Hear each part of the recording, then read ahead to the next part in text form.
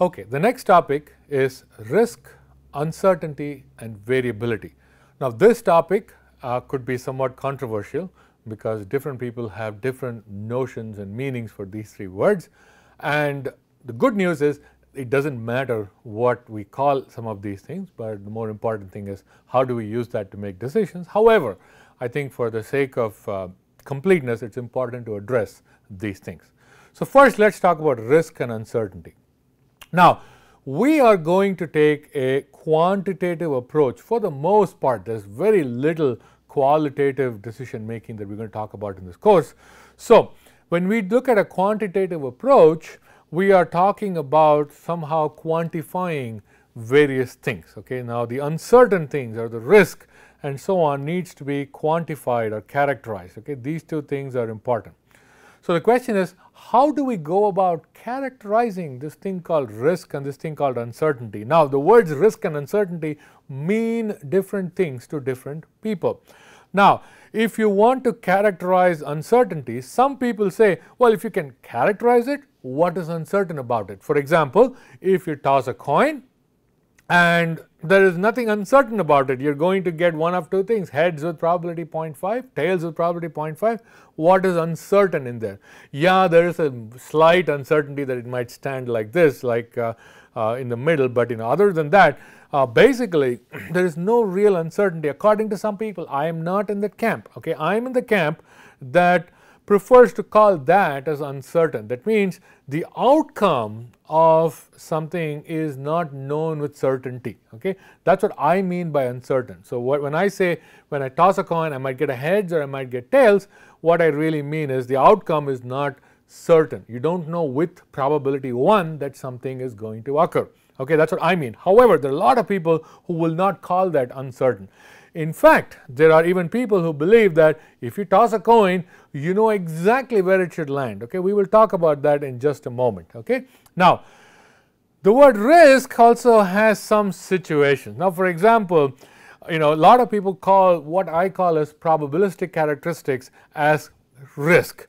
But sometimes if you're in a win-win situation, what is the risk involved? Right? I mean, you're making a decision between options such as, say for example, you have come into IIT and you're deciding which program to go into, okay, which department to join or which major to go into. Well, that decision is pretty much a win-win situation. Okay, there's no risk really. It's not like you take one thing, you're not going to have a job versus another.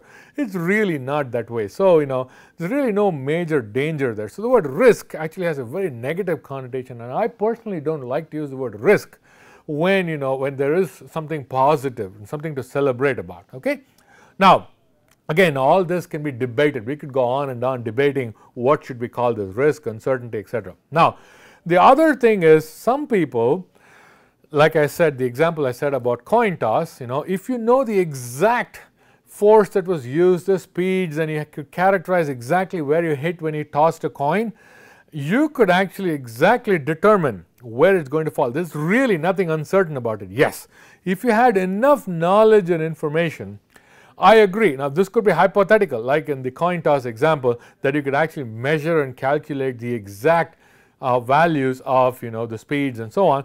Then yes, maybe even the result of the coin toss is somewhat certain. So a lot of people think of this thing as there's nothing in the world that is uncertain, so to speak, because if you had all the knowledge information you can make. And I think I am subscribing to that notion. Okay, and like I said, this topic is somewhat controversial. However, most of the time we don't have that knowledge or we don't have that information, and in that situation, what we do is we characterize that as something that is random or something that is uncertain, and that's what we're going to be doing in this course. Okay, so instead of giving you the definitions of what is uncertain and what is risk, I'm just going to say, well, if you perform an experiment or if you do something or analyze a process and in future you don't know what's going to happen with certainty, we are going to call that as uncertain for the rest of this course. Okay, now in terms of characterizing, now this is a very, very important piece which we actually are not going to go into great details, But we will see that we're going to assume that the probabilistic characteristics, like for example, if you toss a coin, I'm going to get heads or tails with probability 0.5. These types of characteristics I'm going to assume throughout the course is available to us. In practice, how this is done is using historical data. We will use historical data in order to figure out what's going to be the probabilities of various events going into the future. So, but in our course we're going to assume that we have these probabilistic predictions or we have forecasts, okay? But in this course we will not talk about how this is done. However, that is where a lot of engineering and managerial intuition goes in actually.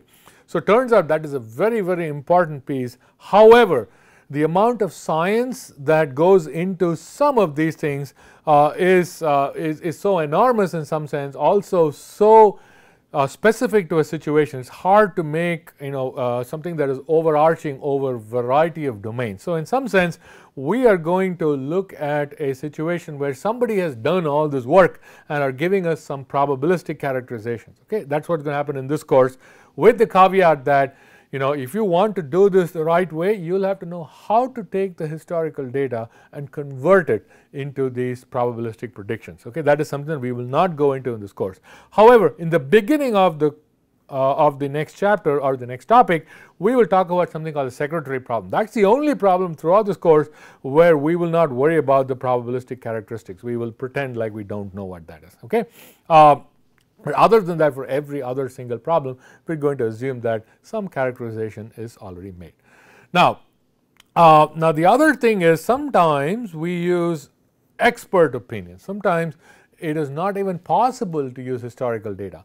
Now I do want to say that with a grain of salt. Many times experts also use some type of historical data to make some predictions into the future. We're not talking about taking up horoscopes and doing a little forecasting about how your life is going to be. We're talking about somebody who has an expert on some subject matter and can say how things are going to go into the future. So in practice, however, we do use historical data. Sometimes we could learn and as we go. We may not have enough historical data, but we're going to collect them as we go and fine tune our decisions. Okay, so I do want to also recommend this one book. It's a book called Super Forecasting, The Art and Science of Prediction. This is a beautiful book written by Tetlock and his co-author Gardner. It's a wonderful book which talks about, it's not a technical book, there is not much depth in terms of probability and so on. However, it talks about what one uses to make great decisions. How do super forecasters go about making wonderful decisions? I highly recommend that book. All right, we move to the next notion, which is that of variability. Now this is something that is commonly used. In fact, we will use the word random variables quite a bit in this course, so we want to talk a little bit about variability. So you are going to see a lot of variability. Okay, systems, we're talking about large things, or processes, smaller things. Like a system could be an entire manufacturing enterprise. A process could be something that a particular machine undergoes. An environment could probably be even larger than the enterprise. Okay, all these exhibit some amount of variability over time. They have variability across space or across locations. There's also a variability across entities. We're talking about people or parts that are made in manufacturing, or the machines themselves, or the items that are made, and so on. So all these things also have tremendous amount of variability. Now the variability is considered to be random. For example, the color of the shirt the next person walking into the door is, as far as we are concerned, random. Okay, so if you look at what is the status of the machine at this point of time, until we know what is going to happen, the status of the machine or the wear in the tool kind of goes randomly over time. There is also a little bit of determinism in it, and we will talk about that in the next bullet. However, for the most part, if you try to collect data, which a lot of companies are doing this day and age, especially with all the big data, they're collecting samples across time and across space, and if you model those things, you see some amount of randomness in it, and that randomness is what we call as variability. And that happens across time, it happens across space, it also happens across entities. Okay? For example, who did you vote for? Okay? Each person votes for a different person, different candidate, and that is considered randomly varying across people. Now, what is random in here? Well, if we don't have the information that we saw in the previous slide, we talked about having the knowledge and information here. If you don't have that knowledge and information, we model those things as being random, okay, across time or across space. And by space, what we mean is from one location to another location. Now, there is also variability deterministically, and this is something that we make a major deal out of. By deterministic variability, we mean something that you can determine in advance. Okay? So, such as, if you drove at a particular speed, let's say you drove on a road where there is no cars and you set your car to be driving at let's say 80 kilometers per hour, in 1 hour you will go exactly 80 kilometers. Okay, so there is nothing random in there. However, if you had traffic and you got slowed down, then clearly your travel time could change significantly. So, so therefore there is a combination of both random as well as deterministic variation. Now, one of my favorite examples is the solar cell, for example. So, if you look at solar power over time, and on a cloudless day, it's a nice deterministic function, kind of goes like this and comes down. And the end of, so this is the beginning of the day, end of the day, amount of solar power goes up and then comes down. Okay.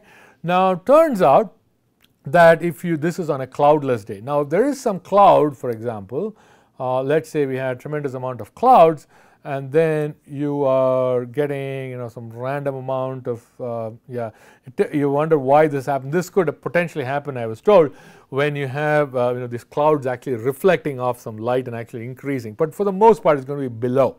So the amount of solar power because of clouds could be below what is actually available on a day that is sunny. So there is, so if you look at the blue line, there is this deterministic plus a random variability. So the variability across time has both a deterministic structure in the blue one. Okay, there obviously at night there is no light, there is no solar power, so that is there is nothing random about it. You know for sure there's not going to be any solar power, but in the day it could be random because of the way the clouds are randomly moving about.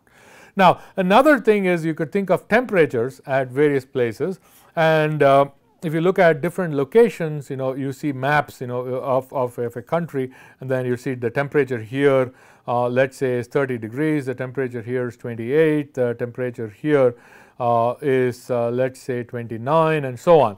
The actual temperature itself could be a random quantity. However, there is some amount of deterministic variability. Certain parts of the country are necessarily cooler and certain parts are warmer. That depends on the altitude and other things. Okay. Now, you also think about, like the example that I gave a little while ago, the time to drive. Okay, there is some deterministic time. I mean, you cannot go from let's say from Delhi to Agra in exactly say 3 hours. Okay, but however, you cannot go there in say in 1 minute either. So there is some amount of determinism. You kind of know roughly how long it's going to take, but it could be a bit longer. Now, there is also some amount of combination of determinism and uncertain in terms of how many movies, for example, are released on a Friday. If it is a holiday season, such as a New Year, or such as a popular holiday, you could see maybe there are more movies released around that time. So there is some amount of deterministic variability. However, you don't know, it's not easy to predict how exactly how many movies will be released, say for example next Friday. Okay, so there are these notions of variability that could be both deterministic, we know exactly what's going to happen, and also variability where there is tremendous amount of uncertainty. That said, one more time, I do want to say that the notion of risk, uncertainty, and variability are somewhat ambiguous and unclear, and we will try to clarify some of those, but let's not be too hung up on those words, and let's go forward thinking, well, I'm going to derive some probabilistic notions for everything that we're going to see. All right, so that's going to be the next topic, which will be somewhat mathematical. Okay, thank you.